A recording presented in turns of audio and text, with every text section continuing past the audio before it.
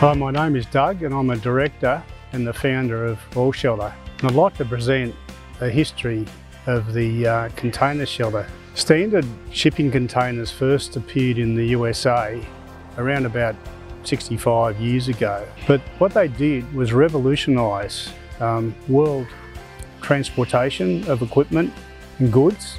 In fact, they are included in a list of 80 things that shaped the modern world as it is today. Since then, their use has evolved to include storage and accommodation units. Prior to the advent of container shelters, fabric shelters were typically mounted to the ground, to hard stand, or to footings, or to posts that were driven or cemented into the ground. Allshelter was the first Australian company to engineer, design and manufacture a shelter system that was quick to erect, cost effective and at the same time had the inbuilt strength and quality to be used or retained as a permanent building.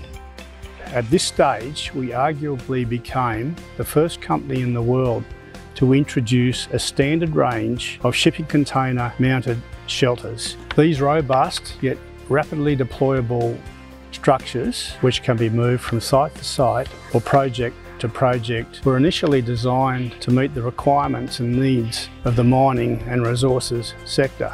Allshelter then quickly expanded their use into other industrial and construction sectors. When correctly mounted on shipping containers, our shelters provide a storage and weather protection solution that is designed to be relocated but engineered to be permanent.